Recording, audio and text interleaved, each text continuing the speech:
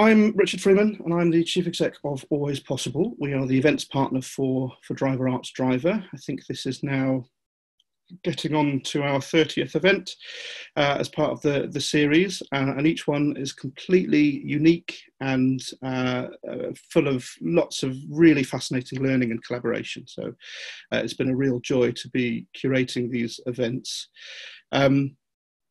The structure for this one, as one of the wide angle events, is that you will hear from a number of contributors, and I'm really delighted that we have got with us today Anna Dumitriu and Alex May. We have Irini Papadimitriou and we have Donna Close, and that is artists and researchers talking about the collaborative potential of Driver Arts Driver and how data is being used in both the creation and curation of art in some really extraordinary ways. So we're excited to introduce them in a second. Then I will ask some questions, and we'll have a little conversation between the presenters and myself, just drawing out some of the points that they've made. And then, as I said, we'll be open to you to take part in and bring your thoughts and ideas to the table. So do start thinking about some of the things that you might like to ask. And then at the very end, we'll preview a few other events that we've got coming up that we think that you'll enjoy.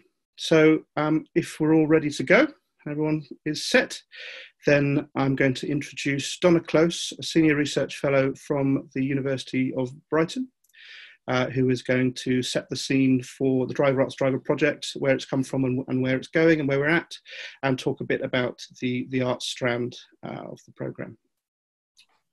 Great, brilliant. Thanks very much, Richard. Thank you very much for all coming as well. Just bear with me while I share my screen.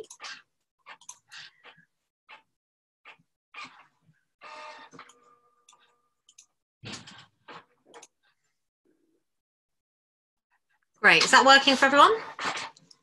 Yeah, perfect, brilliant. So as Richard said, I'm Donna Close. I'm a Senior Research Fellow at the University of Brighton and what we call in academic circles the Principal Investigator for Arts Driver. My practice is really as a festival director and an event producer and also a cultural strategist. And what I'm interested in is about how artists and cultural producers generate impact through their work, particularly relating to new technologies. There's lots of images in this, and most of them are taken from the Desire Lines exhibition, which I'll talk about at the end. But first of all, I just wanted to do a little bit of sort of scene setting really and tell you about Driver Arts Driver. Driver Arts Driver, so Arts Driver is one half of a converged project called Driver Arts Driver, and it's a bit like STEAM in that respect. It's talking about how creativity sort of amplifies the value in projects, and it builds on the learnings from the Brighton Fuse report. It's quite a few years old now, that report, but still a very good one, which talks about really how arts and humanity is particularly suited to like the 21st economy in terms of innovation and being flexible and agile and coming up with like new concepts and new ideas. It stands for Digital Research and Innovation Value Accelerator. I bet you're pleased that we didn't use the full name for that. And you can see it's funded by the European Structural Investment Fund, the University of Brighton and the Arts Council of England. And it's specifically targeted at the Coast to Capital region. And the Coast to Capital is the local economic partnership area that goes across to Bognor and up to Chichester. The project provides SMEs with access to Gatwick Airport's data. So they've made their data, which is usually something you have to pay for, available to the project to be a sort of almost like a sandbox for people to play with. It's a program of curated events, a training program called Focus, which is starting next month and which I sort of highly recommend you sign up to via the platform. And that's led by data scientists and been designed by Professor Karen Cham, who's the PI of the Driver part of this program. And then one-to-one support and advice, online resources, a matchmaking platform, and also some parallel sort of primary research that the University of Sussex are leading on. And then also the Superfuse prototype funding, and that's what we were so delighted that Anna and Alex, they applied for that, and Susceptible was funded from that little pot of funding, and we've got the current round of that is open now, so please do have a look at the website and you'll see some resources about that. And the reason I wanted to give you a bit of the context was to explain that it's really a sort of Superfuse project in itself. It's half about enterprise and digital businesses, those high value, high growth ones, but it's also about impact, and it's about the sort of creative focus and the added value that artists bring to these sorts of conversations, and it treats data as both currency and a material. So Arts Driver in itself, it also has a number of different strands. So there's the Always Possible events, Always Possible Real Experts about understanding the creative economy. So we curated this program with them. It's also the Superfuse funding program, which we talked about already, and then dedicated support from our fantastic Creative Future Knowledge Exchange Manager, Stuart Headley, or myself, that you can access. There's also a number of discrete projects as well. So we ran some artist residencies at Fusebox with Wired Sussex. They happened last year, which 12 artists spent 6 months in residence at the Fusebox, which is a co-working space that also has an immersive studio as part of it as well. So it was for artists to get up to speed about what data was, and also about the sort of new immersive technologies as well. We also supported the semiconductor performance at Halo at the Brighton Festival that never was, because of course that little thing called COVID has affected that, but we're hoping that will come back next year. And we're doing a music data and innovation conference with CMU, which will be running in October. The reason we focused on music data is it's particularly, if you look at the coastal capital area, there's a lot of music businesses and SMEs in this region. And actually, because music was one of the first sort of creative art forms to really go purely digital, there's so much data involved with the music industry. And we think that's quite an interesting sort of line of inquiry. And then there was the Brighton Digital Festival partnership as well, which I'll talk about in a little bit.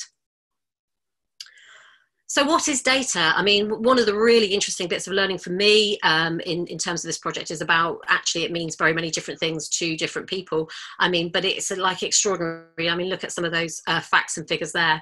That 2.5 quintillion bytes of data are produced by humans every day, and quintillion is 18 zeros. So extraordinary amount of number every time you sort of interface with anything digital, which is pretty much all the time you're generating data. So it's sometimes called the oil of the new economy, I guess. And I think that's apt, because the other thing is it's not only is it disputed and means different things to different people, it's also got very many different states. It can be unprocessed in the same way that oil can, but it also can be processed in a completely complex load of ways. It's problematic. There's questions around ownership and privacy, the lack of transparency, what we're giving our data up for. Also, the whole inbuilt bias as well, which is very well documented, especially when you start looking into things like artificial intelligence. It's quite worrying when you think about actually who has access to this technology and who has access to the learning around data. Tends to be quite a sort of, only a particularly small group of people who have got the sort of, so it's quite a privileged access with who are institutional and corporate gatekeepers, I guess, and that raises a whole set of problems. And of course, artists and producers, we know we've got quite a lot to bring to this, not just in terms of the diversity aspect, but also in terms of wider public engagement, and also about innovating as well. Do you know what I mean? By, the whole idea about when artists are working with data, they're making the invisible visible, and by making it visible, tangible, experiential, then that enables a much wider group of people to deal with it as a system, but also deal with it in terms of its implications as well. So what we try to do is to design a process where, how do you engage with artists? And so we've looked at every aspect of what we would say is like the idea or the value pipeline for artists and cultural producers. So that's about knowing it's there, the knowledge, which these events try and do, inspiring people with artworks and also case studies, really sort of helping a bit of hand-to-hand sort of planning, not just in terms of technically what might be needed, but also in terms of where the project might go. And then finally, the producing of the work, the sharing it through exhibition or through dissemination as well. So try to create the whole sort of ecosystem, I guess, of culture, try and apply it to this question about what is data, and also how can data be used to create new services, products and experiences. This was our one aspect of the Arts Driver project, which I led, and I co-curated with Lawrence Hill, and I thought it was an interesting one just to look at in answer to the question about how do you create and curate with data. So it took part last year as part of the Brighton Digital Festival. It ran for 2 weeks at the Edward Street School of Media campus, and the 16 artists took part, and that diversity was really important to us. So we had diversity in every sense of the word as well. So we had some emerging artists, we had artists that are very, very well established, we had artists who worked within a more sort of corporate and commercial sector, and we also had very much sort of community grassroots artists, and also artists who work in academia as well.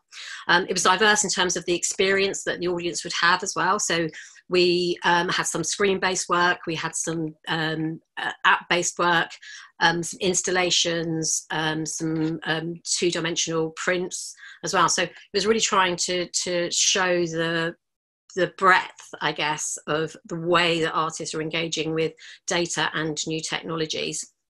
And we supported it by an events program to try and sort of really dig below the surface of that as well. And that was really about, trying to inform a wider public about actually how accessible some of this stuff can be, but also sort of illustrates more specifically about the types of enabling technologies and applications that artists were using in order to make sense of data. So this sort of flowchart type thing, I guess, is a mapping of the curatorial framework that we developed, and this created a bit of a platform for Lawrence and I to go and do some investigation into different sorts of artists, and I think pulls out some of the key strands of the inquiry from an Arts Driver point of view. Sorry, I'm just going to shut my window because my neighbours decided to start drilling. Right, so they are about the aesthetic materiality of data, the real worlds made of data, the portals through data, and the data revealing human movement. So in terms of thinking about the specific data that we were looking at, which was the Gatwick data, it was about thinking about it both in terms of material, but also in terms of what that meant in terms of how it was, I suppose, reflecting how human beings navigate their way through real and virtual spaces. So I'm just going to sort of drill down into just 3 pieces of work, and there's links there because obviously one of the things about digital work is a lot of it exists online, which is really great as well. So I do sort of recommend that you go and try out these links. But it was just to sort of try and show the variety of approaches of the artists that we were engaging with, how they were working with data. So this first piece is called Familiars, and it's by Wes Goatley and Georgina Voss. It was actually developed in 2015, but it was updated in 2019, specifically for the Design Lines exhibition. And what it does is it uses Brighton's proximity to Gatwick Airport and the English Channel, and it basically scrapes the data from the movements of planes and boats, and it interprets them and maps those onto a floor-based projection, but also into a soundscape as well. So when you're in that space, you'll feel the increased times of when there's more and more sort of boats and planes that are flying over, in actual very, very close proximity to where you're physically standing in Brighton, but actually, something that you're not really aware of. So it becomes a really interesting sort of experience to really feel all of these transits and transportations that's happening around you.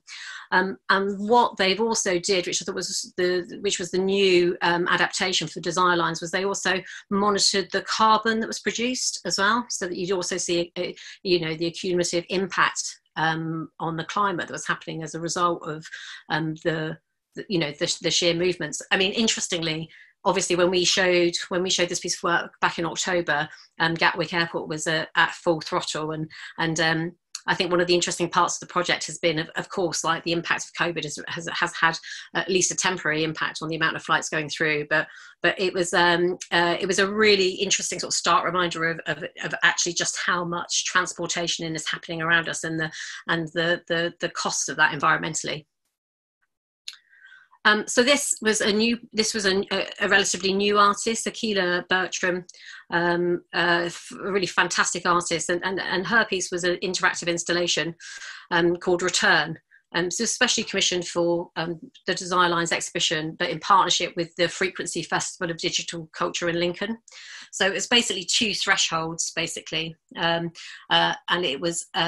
In terms of its conceptually, it was related to the door of no return in Elmina's castle in Ghana. So these were the doors of no return, were the sort of last glimpse that many enslaved African people had of their homelands. And that's what she was just about, the connection of the African diaspora to a homeland that they might not ever be able to visit, and vice versa as well. So what she was really interested in exploring was about how, you could communicate even in a very basic way with people who weren't there. So during October, we had one threshold in Lincoln and one in Brighton, and audiences were able to not talk to each other, because we're used to doing that. We can do that on Zoom, or we can do that on our phones, but actually to use their body to have like an embodied connection with someone who's not there. And then the final piece that I wanted to talk about is a piece from Max Colson called London Knowledge. So this is a piece of work that is a series of prints. It's a film, and it's also a soundtrack. And it's based on the knowledge, the London knowledge that taxi drivers take when they're in London. So and the potential impact of the LIDAR technology, which is the technology that self-driving cars are using. So this whole idea about, will this new technology drive out this artificial knowledge that's gained from this software? Will it drive out the need for taxi drivers that have got this learned knowledge and lived knowledge of London. So it's really interesting. It creates something very, very beautiful. These are the colours that the technology uses in order to make distinctions about depth and breadth and all of that sort of stuff. It's bouncing light beams to and from physical objects in order to do that. But it's accompanied with this soundtrack where you're actually talking about these same places that you're seeing, but you're hearing the perspective from a London cab driver. And often these cab drivers are reminiscing about, sometimes they're calling these particular places by, pubs or shops that are no longer there. It's a sort of historical and quite nostalgic approach to a route, and that's what you buy into, I guess, when you get a cab as opposed to a self-driving car. So it places lots of questions about that, and it's also a very sort of beautiful object as well. So that's pretty much me, to be honest. Actually, I just wanted to show you some of these works, but like I say, I really do suggest you check out these artists and also look at the Driver Arts Driver website, and you can see the whole list of the 16 artists and go and look at their work, because it gives you a really interesting perspective about how artists are engaging with data. Thank you very much, Donna. A really comprehensive tour of the whole programme and the ambitions for it, and some of the key examples of works that have been linked to it so far. I really enjoyed what I saw of the Design Lines exhibition. And as Donna says there, the Driver Arts Driver website is the place to go, and we're going to keep plugging it throughout. But there is a whole world of links to artworks, to resources, to funding, to all sorts of things there. So I'm now going to bring Anna and Alex into the conversation. They're going to talk about their piece of work as data and art in action. Here's a live example of the wonder of what happens when you bring the two together, and they will talk you through their piece of work. So Anna, I'll hand over to you. Right, thank you. So yeah, we've been working on a project which is called Susceptible. And I'm going to give a bit of background on that and the background to the piece and to our work. And then Alex will talk more about how we actually incorporated the data in the piece and some background to that. So just a bit of background to me. I'm the artist in residence on a project called Modernising Medical Microbiology at Oxford, and with a group called the National Collection of Type Cultures at Public Health England. This is the oldest collection in the world of pathogenic bacteria. So if you know anything about me, you'll know this is my ideal job. But I'm also visiting research fellow in computer science at Hertfordshire University and at Brighton and Sussex Medical School in the Centre for Global Health. And I was the 2018 president for the Science and the Arts section of the British Science Association. Got a few other projects on the go at the moment. We're coming to the end of the Susceptible project, and then it'll be in the dissemination phase. But we're also together jointly artists in residence on a project called Fermenting Futures at BOKU, the University for Biotechnology in Vienna. We've recently completed EU START's Artist in Residence programme with Schindler. I'm working on another EU project with the CHIC Consortium looking at genetically modified chicory, working with the Art Data Health Project, which is also with the University of Brighton, working with a charity called RISE. And I'm artist in residence at the Helmholtz Institute of Epigenetics and Stem Cells. So you can see I work very much at the interface of art and science.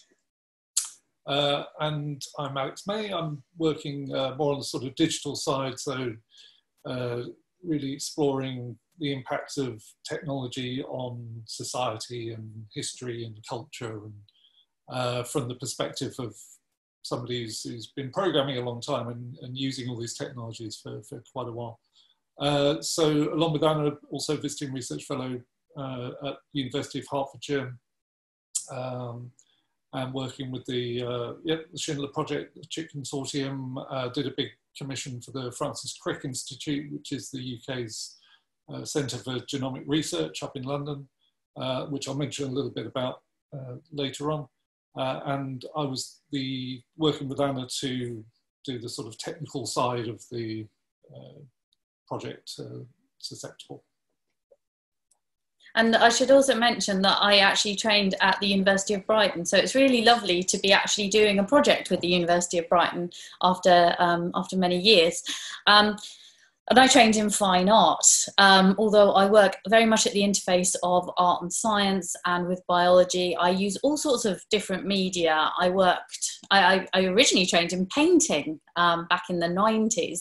And I think those kind of methodologies still inform my work. And this is a small section of a piece I made called the MRSA quilt, which has been shown in lots of different settings and actually made with the superbug bacteria MRSA, which means methicillin-resistant Staph aureus. And it's a storytelling quilt that actually uses the live bacteria in its making in interplay with antibiotics. And it kind of reveals this story of antibiotic resistance, which Dame Sally Davis, who's the former Chief Medical Officer of England, said was as big a problem for humanity, as big an existential crisis for humanity as climate change.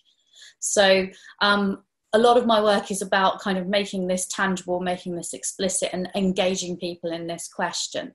And these quilt squares, the blue is the MRSA bacteria, and I grew textiles in Petri dishes with the bacteria and used different antibiotics to kind of control their behavior. So you can see this bacteria is susceptible to vancomycin, which is the center square. Susceptible means it can be treated by it.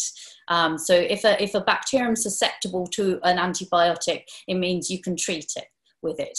On the other hand, at the top, you can see a little square that's got some embroidery with yellow on it, and that's embroidery silk dyed with turmeric, the spice. And the bacteria, although it doesn't grow quite up to it, it's a little bit off-putting to the bacteria. You would definitely say that was resistant to turmeric. There's a lot of stories that turmeric's very good for things like that. It's actually quite a hard to get it to work. It's not a successful antibiotic. It has some anti-inflammatory effects. And coming from that, I was talking to Irini, who is here and is working with us on this project. And she said to me it would be really nice to do a project at the gallery she was curating at the time, in Watermans gallery. And we developed together a proposal to do a project called The Romantic Disease around tuberculosis. As I was working a lot with the MRSA quilt was made as well with the Modernising Medical Microbiology project at Oxford, and they were trying to basically revolutionise how microbiology is done with modern techniques. So using genomic techniques, so you can look at the whole genome of a bacteria, and from that you can see what genes it has for antibiotic resistance and things like that. And I started to work with Tim Walker there, who told me all about his research and the history of tuberculosis, which I became obsessed with and fascinated with, and have been very much focused on ever since. And this device here is an antique pneumothorax machine that was used to treat TB, it primarily affects the lungs. And they would introduce air with these needles that you can see into the chest cavity and collapse one lung of the patient in order to give it a rest. Because before antibiotics, the rest cure was all we had for TB. The pneumothorax machine's then being carved. I carved it with the texture of a lung infected and damaged by TB. And doctors who work in the field often approach me and they say, oh, it's the lung tissue. And they spot that straight away. On the cylinder in the device is an engraving based on the microscope images of tuberculosis. They call it the characteristic scattered red ribbons. It's quite hard to diagnose TB because you can't see it very easily under the microscope. It's quite hard to find. They're quite small with all the other cells, but we can do a lot more with genomics now. And as we see now with COVID, there are lots of stories and myths. This works for it, this doesn't work for it, things like that. And with TB, this has all happened in the past, and we had a huge lots of things. It had huge effects on all sorts of things we know. So this piece is called Where There's Dust, There's Danger, and it was inspired by a device of the British Society for the Prevention of Consumption in 1902 that said that the primary cause of tuberculosis was dust. It's not. They believed that when people would spit, the spit would dry and form clouds of dust when it was swept up, which you'd inhale and catch TB from. You can't catch it like that. And it's very interesting. We're now sort of living through a time where these kind of debates and discussions are being played out. So this piece is made of needle felt mixed with dust. So these are tiny lungs. Some of them have had pneumothorax treatments. Some of them have got granulomas walling off TB in them, embroidered into it. And all the piece is impregnated with the extracted DNA of tuberculosis, which is a category 3 organism that I extracted in the lab. Working with Modernising Medical Microbiology. And so this DNA is actually very safe. You can work with it outside of the lab. It doesn't have any infectious stuff. It is the instruction book behind the organism, but not the actual infectious organism. And this piece is actually involving data. It's called Blue Henry, and this is a Blue Henry sputum cup, which was popularised at the Davos Sanatorium in Switzerland. And they tried to make it a fashion item. This is sort of back in the early 20th century. And the idea would be that people would carry it around and spit into it instead of spitting on the ground and things like that. And it's interesting because I bought it in an auction. When you pop open the lid, sort of a cloud of dust came out. So I was glad to know that dust doesn't actually give you TB, because I would have been in a bad situation there. But on the actual lid of the thing, I've engraved this chart, which is the first genomic proof of the super spreader that Modernising Medical Microbiology were able to do. And you can see from this, patient 0 gave it to patient 1, and then patient 1 gave it to everybody else in that kind of map there. The little dots where it doesn't have a number are patients which it must have been transmitted to that didn't appear in the, they didn't have the genomic samples in the data. So basically they sequenced all the tuberculosis in the Oxford collection that they had from all the patients from the past, the TB bacteria that they had stored. And from this, they were able to create this map and show genomically who gave it to who, because you can see minor changes in the genome that you can see are a transmission event. So it just changes each time a little bit. So you can see, you can go, it kind of revolutionizes diagnosis and treatment potentially. And that was the next hope, and just it revolutionizes our ideas of how epidemiology works. And we're benefiting from this research now. Sarah Walker, who was one of the bioinformaticians behind this, is leading one of the big COVID studies at the moment. And so the group that were working on this made a new research project, which was funded by lots of different organisations, including the Gates Foundation and the World Health Organization. And what they did was created this 14-well microtiter assay plate, which had 14 different antibiotics in it. And every lab all around the world, like tens of thousands or more of these, every time a patient had tuberculosis, the tuberculosis was taken, whole genome sequenced, and the bacteria was inoculated in the plate. And from this data and from this massive data processing they did, they are now able to say from the genome of the bacteria which of the first 4 frontline drugs that the tuberculosis that patient has is susceptible to. So what treatment they can have from the genome. This is the first time it's ever been done in any bacteria ever. So this is groundbreaking, and it's a kind of technique that can now be applied to lots of different organisms and will revolutionize how infectious diseases are treated in the future. So when my collaborators told me about this research, I thought this was a really important thing because it's a global collaboration. It fitted really nicely with the idea of the Ars Driver having this London Gatwick Airport data available, because this was part of the project, was that you needed to combine the London Gatwick Airport data or use that in some interesting way in the project. So that data is kind of talking about how this is a global collaboration.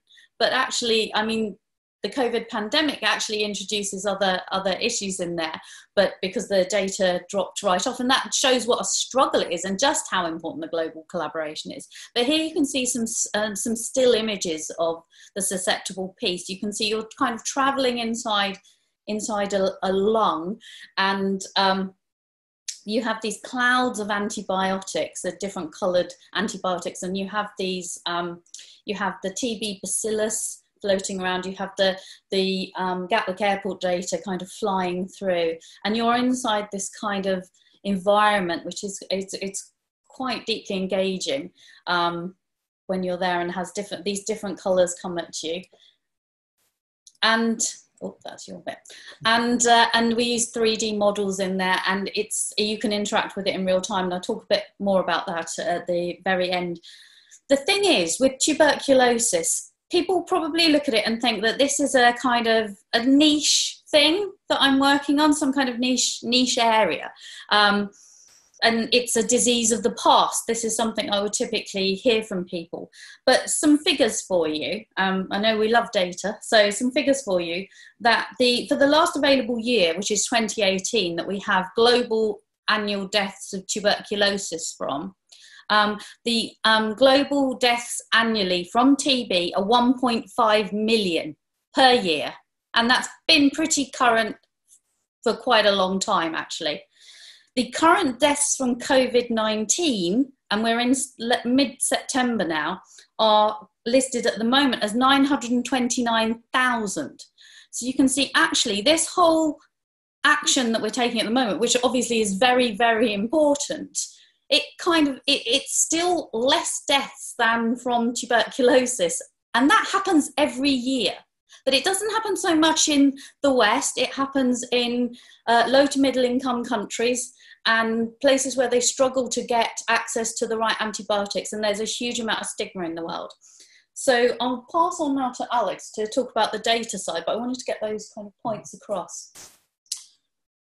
So I wanted to talk a little bit leading up to discussing what we did in the susceptible piece with the data, about some of the challenges of actually working with data generally, because as Donna touched on, there's a lot of it, and it is quite difficult sometimes to sort of get your head around what it is and what it represents.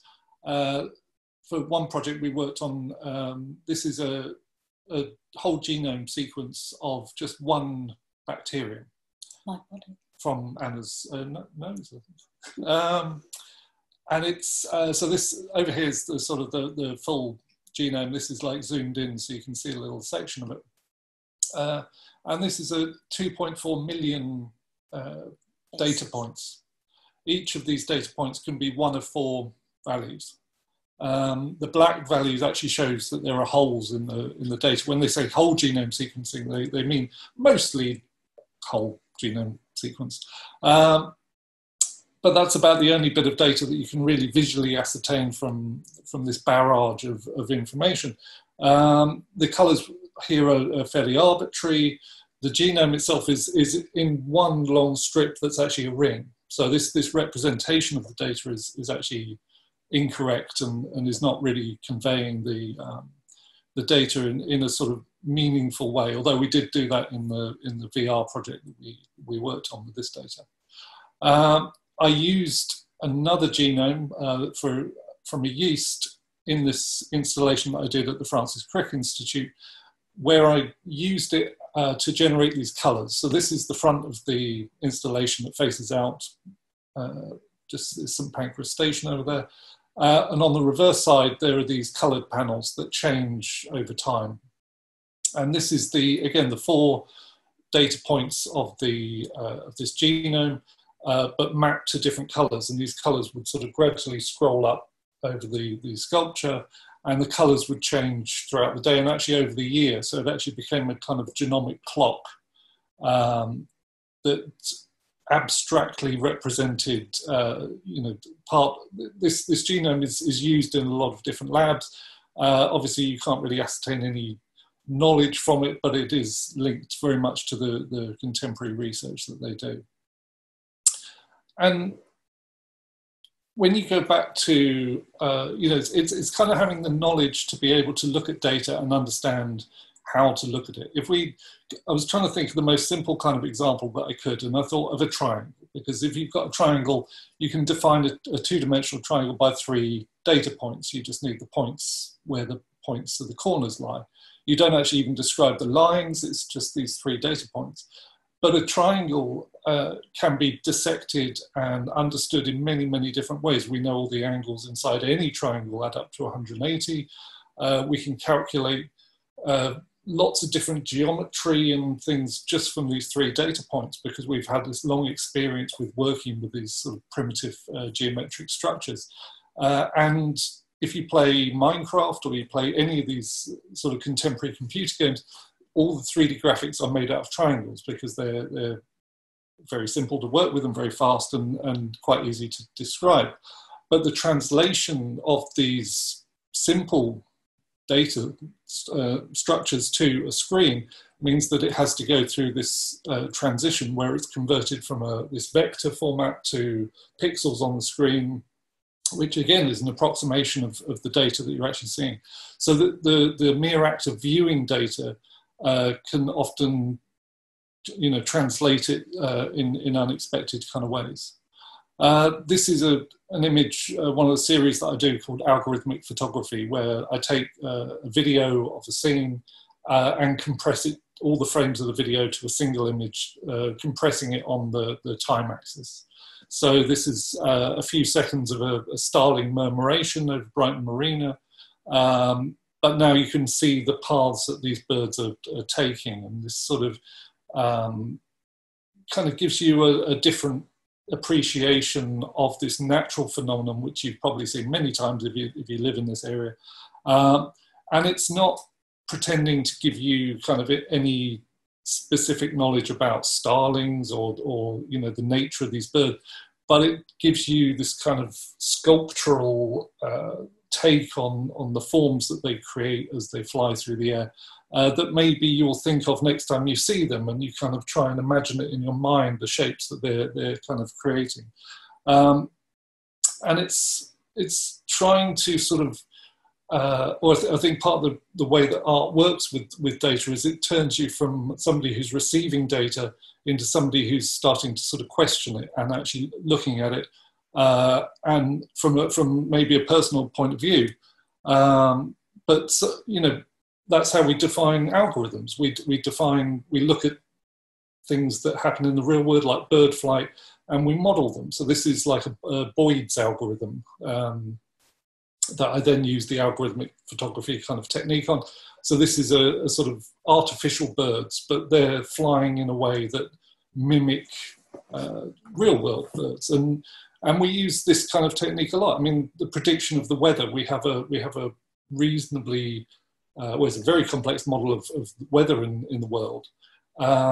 And we all know that sometimes it can predict weather, and the two models, the real world and the model, will stick pretty close together, and that means they predicted it well. And sometimes it can just veer off, and the models diverge, and that's when the weather isn't predicted very well. So in this example, it kind of looks like birds in the way that they fly, but it would diverge very rapidly if you put it against a real world model. Similarly, this is a small project I did with ant trails and leaving pheromones, and I actually created this not from data. I created this from the idea of the way, observations of the way that ants move, and it ended up generating data, but it was more from the angle of an algorithm. The translation of data, this is a project that I did called A Mirror for Remembering, and this was an iguanodon bone, which is pretty big, pretty like this, and it's broken in 3 parts. So I 3D scanned each part separately and combined it back into a complete model. So virtually I've repaired this iguanodon bone that now exists in a sort of virtual environment and can be experienced in that way. I took it further and sort of created this iguanodon bone temple in the artwork to sort of that you actually travel inside, and this idea that this object can now exist in more than one place at the same time, even in a fixed form that it could never previously kind of take. We work together with lots of robotics projects. This is cyberspecies proximity. This was from our STARTS residency with Schindler, and it's a robot that responds and interacts with body language. So body language being this data that's kind of subconscious to us, but we can pick it up and we can respond to it and create a kind of conversation with this innate information that we're giving out.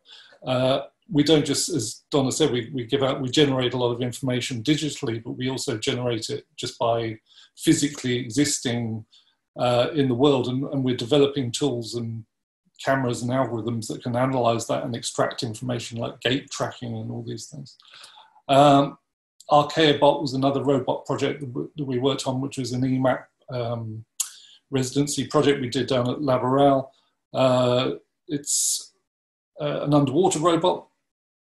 Its full title is Archaeabot, a post-singularity and post-climate change life form.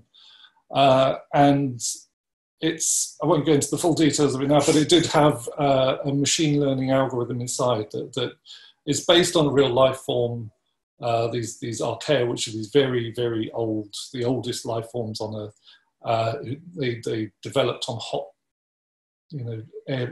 water vents on the sea floor and live this very simple life where they just sort of grow these tails and spin them and move around. So we sort of created this machine learning system where it would sort of record the sensor information about its spinning and the temperature of the tank and all these as a sort of vessel to sort of store its experience and its knowledge. And even though that this was fairly, you could look at it as an aesthetic object, you wouldn't necessarily understand what it was doing with all this data. And I couldn't really tell you, but I know that it's storing it and it's acting upon it. So we quite like that idea that it's got its own ideas about the data that it's using. So for Susceptible, we had access to data, a live feed of data from Gatwick Airport. And this is one record of one flight that we had access to. So basically I wrote a little Python script and it pinged the server every minute and downloaded the latest updates from that they were tracking. And this is the kind of information that we would get. And this information is very rich. It's got lots of different dimensionality. So it's, it's got timestamps and it's got where the plane's flying from and where it's flying to and what airline it is and, the operator and the type of the plane. And it's sort of very rich and understandable kind of data to work with. We mapped this all out and recorded the number of flights per day against the day of the year. This is Julian days, if you're wondering what that is. And funnily enough, this year, you can see there's rather this massive fall off, and this is the lockdown. So we sort of were able to witness this in a kind of real time in our daily updates, get this kind of real time visual mapping of the lockdown from this data. There was still plenty of information coming through, but obviously much less. Some days I think there were absolutely no flights at all. So we combined that data with some. There was a database available for free, which is the location of all the airports in the world. We cross-referenced the Gatwick data with that, so we could add a sort of location aspect because, I think we recorded the data just from the countries that were involved in the trial. Yeah. So I don't know, hopefully you can see my cursor, but these brightly coloured round dots here, this is the flight data. And we mapped it along a time axis, so that you get all the day's flights kind of coming over, and at night time it would calm down, and then at the beginning there were lots, and then as you watch the installation over time, it calms right down, which reflects that graph that we saw earlier. And we wanted to all the way that we used that data was to really show that it was a massive international effort, that all of these partners were working together to supply each other with data towards this kind of common goal of the project. And then there's the data we got from the Cryptic project itself. They analysed over 10,000 samples. And so, as Anna mentioned before, the bacteria, the TB bacteria, each one of these is one of those samples. It's one-to-one mapped with the database information. One person. Yeah, basically one case. And the colours for the clouds, we've got red and yellow here, but there's other ones. There's red. I know you better do this because I can never pronounce this. Red for rivampicin, yes. Yellow for isoniazid. White for ethenbutyl, and peach for pyrazinamide. Yeah. It's still tricky. It's still tricky. Yeah, I know. We should practice. And the bacteria will move towards the drug that they are susceptible to in the installation. And when they kind of reach the centre of it, they disappear because they're killed off. They're susceptible to that drug.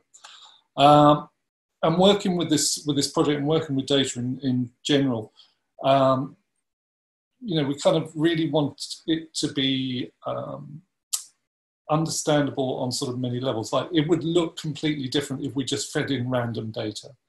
you know, it's not a case of like, it's just a pretty thing that would look great if you just chucked in anything. It's like we responded to the actual data and sort of presented that in the best way that we could.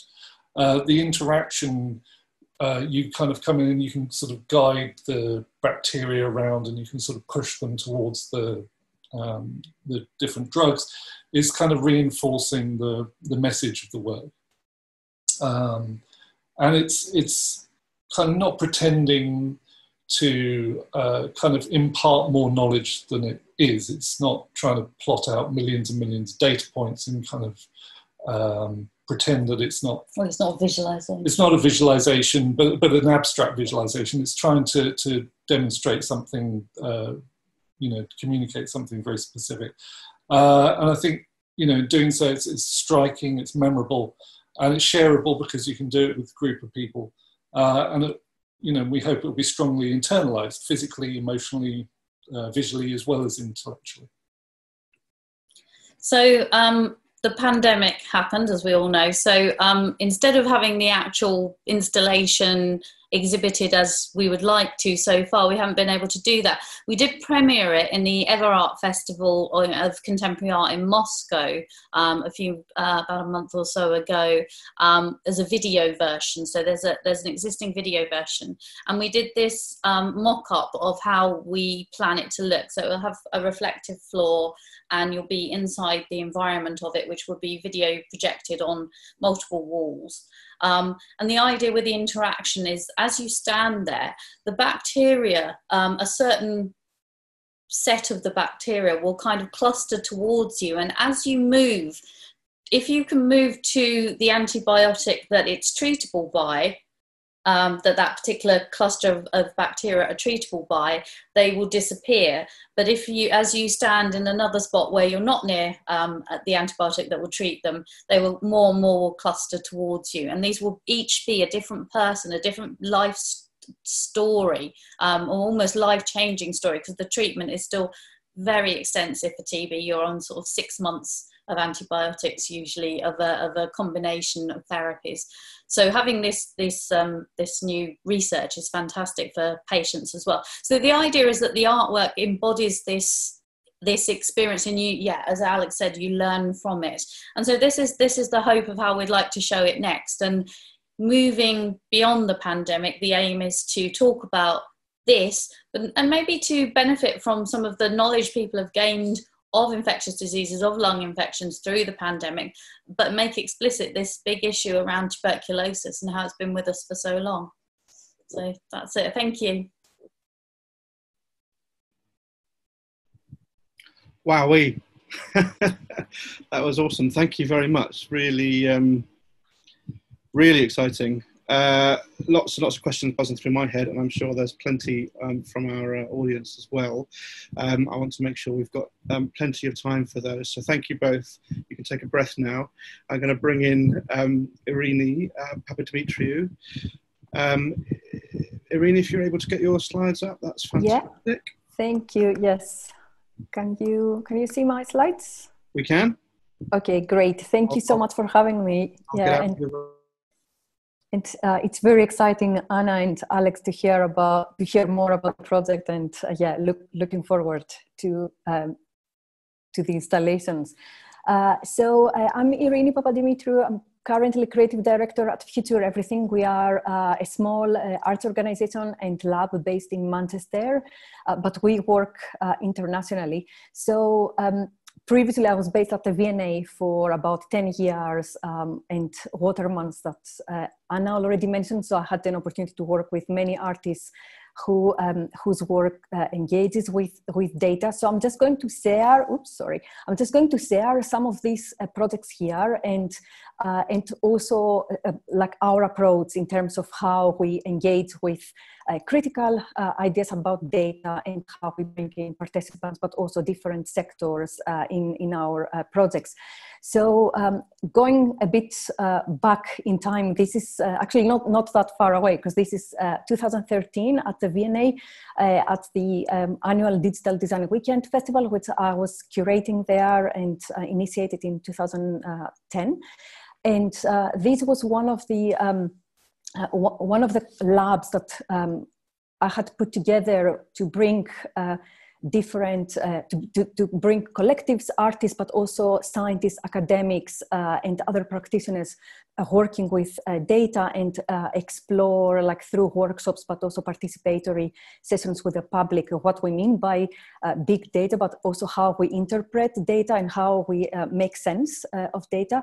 So it included projects from like around climate data sets, but also as you can see the smaller picture in the inset, the data cutter project from Goldsmith University, which was looking at socio-political data. So it was a tour that we did around the South Kensington area, so people could pick up these prototypes that were designed by Bill Gaver and his team, and walk around the area and get these stories, hidden stories that we often don't know about the historical, but also social and political data about the area, about the location, but also how people lived, health care, etc.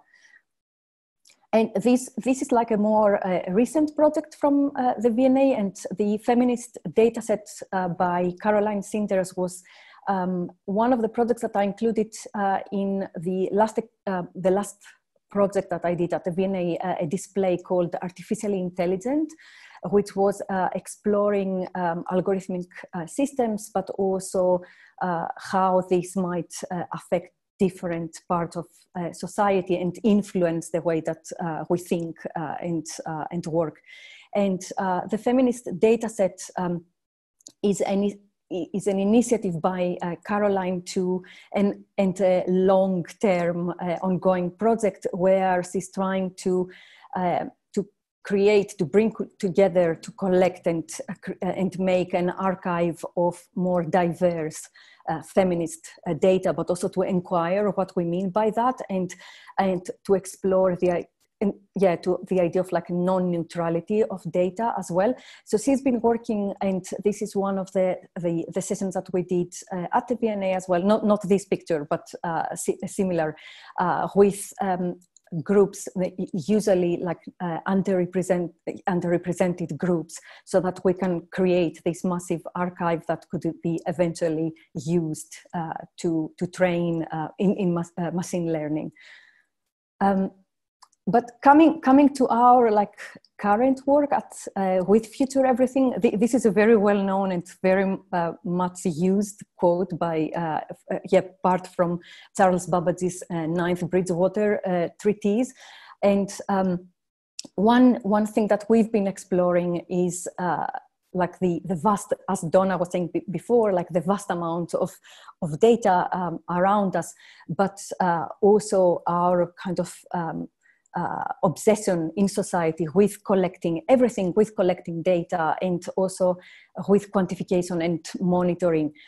So obviously Charles Babbage here talks about the air as one huge library that collects every single word that has ever been spoken, and actions as well. And these, and also in the same treatise, Charles Babbage is talking about the possibility, like that one day there will be a computer that will be able to rewind all these actions and words and bring them back and materialize them. And this was the starting, kind of a starting point and inspiration for Raphael Lozano-Hemmer and his work, Atmospheric Memory, which we co-commissioned with Manchester International Festival, Science and Industry Museum in Manchester, and Electra Arsenal in Montreal, and Carolina Performing Arts at Chapel Hill. And we presented this project. That was a long-term project, and it was presented in 2019 in July as part of the Manchester International Festival. And what the idea of this project was to explore atmosphere, taking as a starting point Charles Babbage and his saying, but also to think about atmosphere in terms of like surveillance and monitoring, but also in terms of weaponization and drones, and of course in terms of like climate and environmental change. And the exhibition was housed at next to the in the Science and Industry Museum in 52 shipping containers. So it was this massive scale space where people would come in and get immersed, but also where everything that they were saying, or that every action, every move of theirs would be collected and monitored and used in the installations. So it was this kind of slow unfolding of what was happening, and how Raphael was kind of collecting people's data in the space. But also that was for us an opportunity to create events and from discussions, but also workshops and guided tours to bring people together to discuss the ideas that Raphael was exploring in his work. And thinking about, of course, like what Raphael has been doing with his work is another kind of, again, quite well-known work, this time by Borges, and the on exactitude in science, is something that I've been thinking all the time in terms of this obsession with collection and cartography and mapping of the world and quantification. And in this passage, like Borges is talking about, this is supposed to be a part from a travel book from a fictitious writer, Suarez Miranda. And he's talking about like an empire that developed an advanced cartographic science that ended up creating this vast map that was as vast as the empire. So again, it goes back to how we think about, we look at the world, and how we reflect back, and how we are kind of recreating vast amounts of data and and what is surrounding us. Some other examples of the work that we've been doing, again, trying to engage with not just with how artists are bringing data to their work, but also with the with current issues. In this case, By the Code of Soil by Kasia Molga was another work that we produced at FutureEverything, and this is created by Kasia with Scanner and Grow Observatory. I'm sorry, I forgot to put their names there. And it's a project that was part of the Grow Observatory, which is a European funded project that involved connecting growers, scientists, academics, and communities across Europe to think about, like, to manage better their soil, to grow healthier food, but also to think about climate action. And By the Code of Soil was developed while Kasia was part of this project, but also engaging with the farmers across the different European groups that were part of it. And what happens, this is a networked piece. It's basically a virus, that's how she calls it. And it can be downloaded, and then it is activated every time the satellite Sentinel-1 passes over your location. And what it consists of is the work draws on data from like humidity, like soil humidity sensors that were created and distributed to all the locations for a Grow Observatory. And with Scanner, they have created this visual and audio visualization and sonification of this data, and thinking about like all the activity, and making us aware of all the activity that happens underground that we don't think about, but is really vital for our food growing, and also for our environment and health of land. And another example of again using working with artists and trying to engage with these ideas about like where data is coming from, who, in this case, like who owns it, and what is missing from these data sets, and where is it coming? Yeah, where is it drawn from?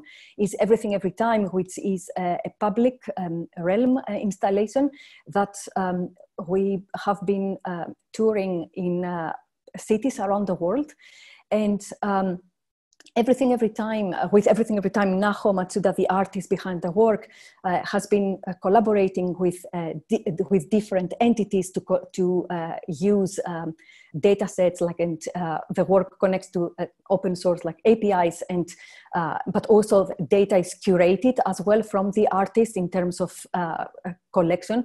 And what happens is that it's what the artwork does is that it gives you like some sentences or narratives in trying to interpret the data from the locations, which of course becomes like the starting point for initiating discussions, but also workshops about working with the data and accessing data. And Anna Riedler, on the other hand, is somebody who creates her own data sets and vast data sets for her work. Myriad Tulips is a piece where she created thousands, I think it's 10,000 photos of tulips, and she hand categorized them, and of course she used that data set to create a film that was using a generative adversarial network, but also a lot of your work is kind of, for me, is really important in terms of how she works with data sets, and she categorizes everything herself in terms of thinking about the hidden labor in huge data sets that we don't even think about, but are used everywhere. And just finally, this is, I just wanted to share this. This is a work by Matthew Plummer Fernandez, Customers Who Also Bought, which was presented in an exhibition that I curated at Watermans. It was 2017. And what he's doing here is he's exploring the online consumer profiles and how they are constructed.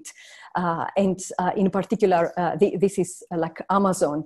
And these portraits have been created by algorithms, and that are automatically gathering, kind of finding shoppers and product images.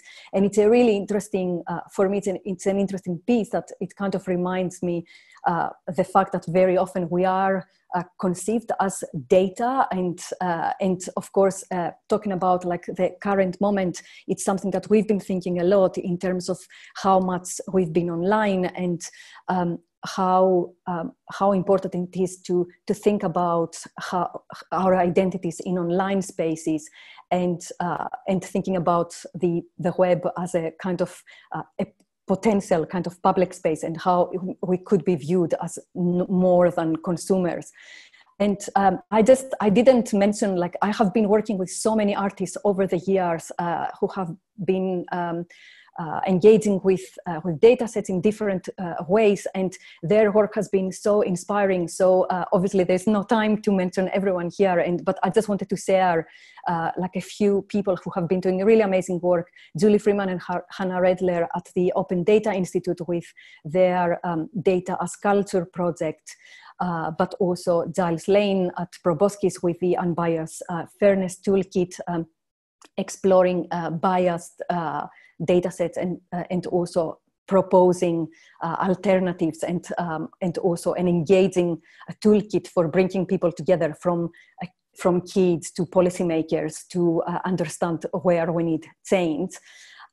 To another example, I'm just going to pick, like, of course, Algorithmic Justice League with Joy Bolamini doing really important work in terms of how sharing stories about how often algorithmic systems might create break like people's lives, or affect people's lives.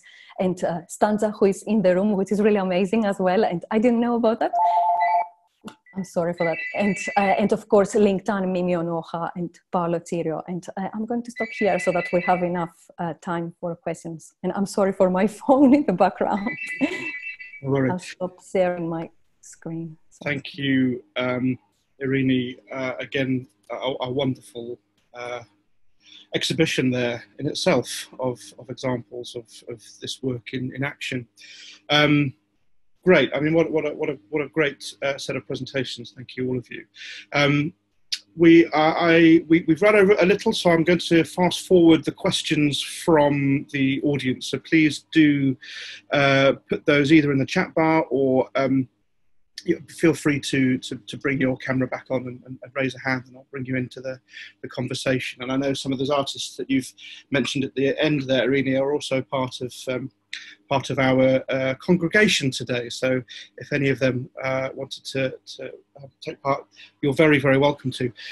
So while people are putting their questions together, I've got a couple I'll kick off with, and I'll do one to all of you first, really. What we've seen there is so many different examples of how this work has been exhibited, you know, from artifacts to sort of public realm pieces, installations. Obviously, some of it exists just in a digital form as well. It feels like there are endless ways of accessing an audience with some of this work. Is there a personal preference for you, or do you feel that there's a particular way that works better than others? Or has there been a way that you've experimented with that has really surprised you in terms of the way that people have engaged with it?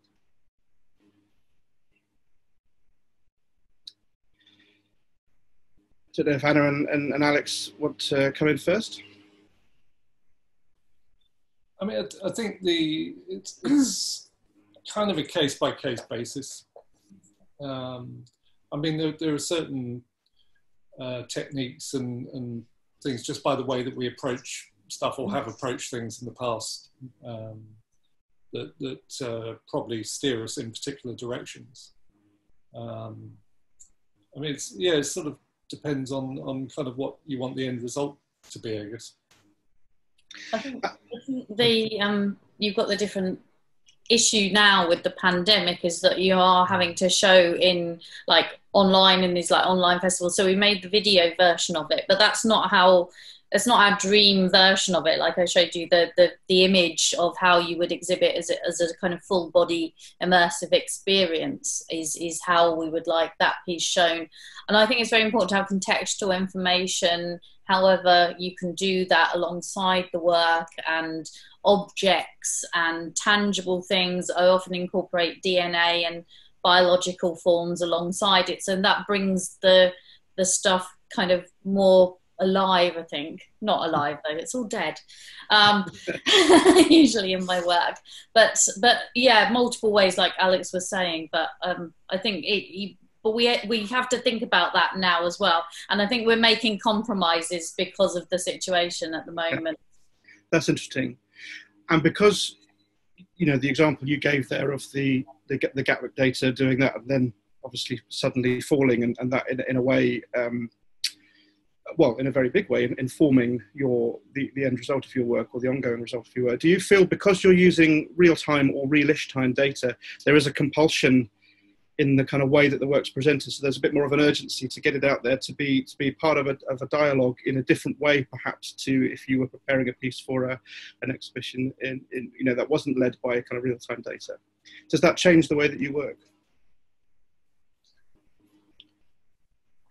I think it actually probably makes the piece a bit richer to have that drop off in it, because obviously when we first designed the project and started the project and the project was commissioned, we didn't know there was going to be a global pandemic. I think I was somewhat aware that there was something happening in China in December, because I follow all the microbiology blogs and have all that stuff, but I didn't think it would come over here. We suffer globally, I think, from something called optimism bias. So that is why we're always slower to react to something that hasn't kind of happened before.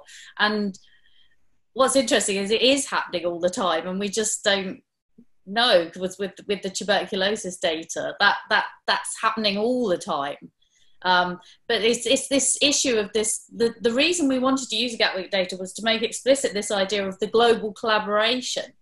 But then we have this situation with the shutdowns and things like that as well. So it makes it, it creates a tension in the message, I think, which is kind of interesting. And to actually see the impact of a pandemic, which actually kills less people each year than TB, and what impact that has is kind of interesting there, I think, to make that explicit. Yeah, absolutely. And that data drives some of that tension. Which is what makes this really exciting. Thank you. There's a question for Donna from Dan. He was particularly taken with the idea that the London Cabbies data was being used to create art.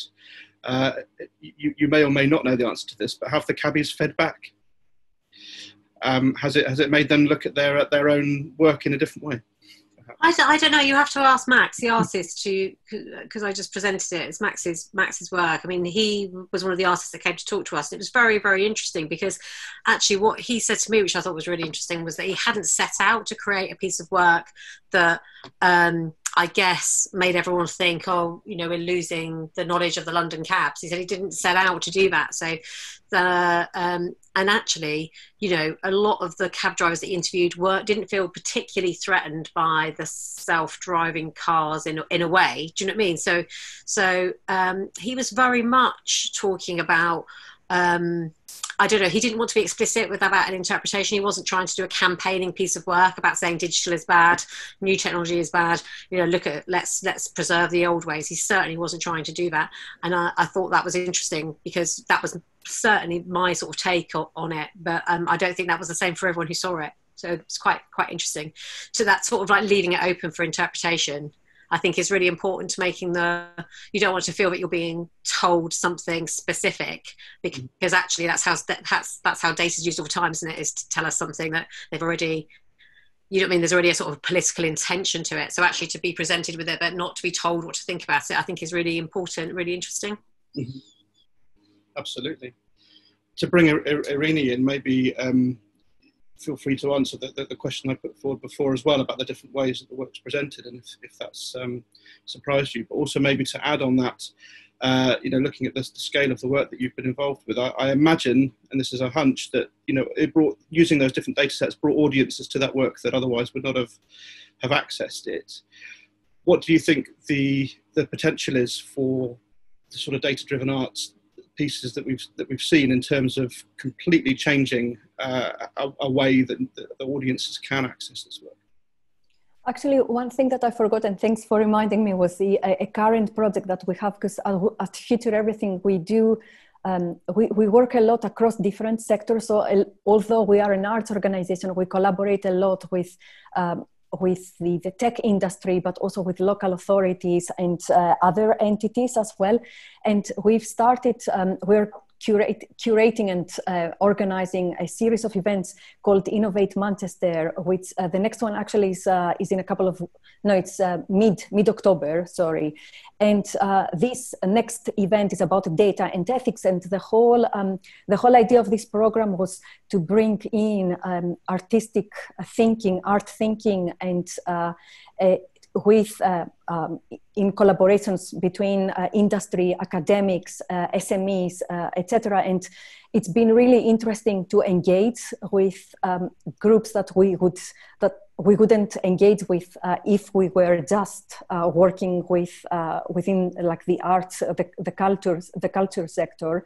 And there are so many. I think one thing that is quite important is how to, and I've been seeing, is like how artists have been doing really significant work in terms of changing mindsets, but also helping like things to be done in a different way and be thought in a different way.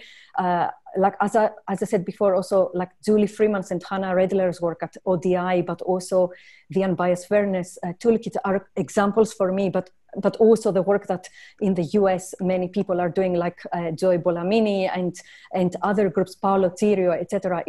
It does influence like groups that wouldn't engage with the arts. So it's a really, I think there is a lot of potential in terms of thinking of like, yeah, exchange there, and how we move forward when we do have to think about challenges and issues in terms of like lack of diversity, or like privacy issues, or bias in terms of data. Thank you very much. I've had a question come in from Francois Joseph asking, and I guess this is for all of you, you might have some different perspectives on this, but where do you draw the line between data art and data science? I'm going to throw that out there on behalf of Francois Joseph as a little hand grenade. All I can say is I'm just doing art. But in my experience, sorry, Anna. So as I said, in our projects, like fused with data scientists as well, and like I said, very different definitions of data, I would say.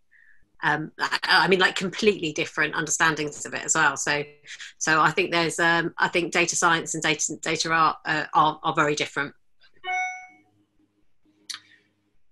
I might draw, unless Irini, did you want to come in on that? Yeah, no, I agree, but also I think it's interesting to see examples of how the two fields can meet sometimes, and what comes out of that.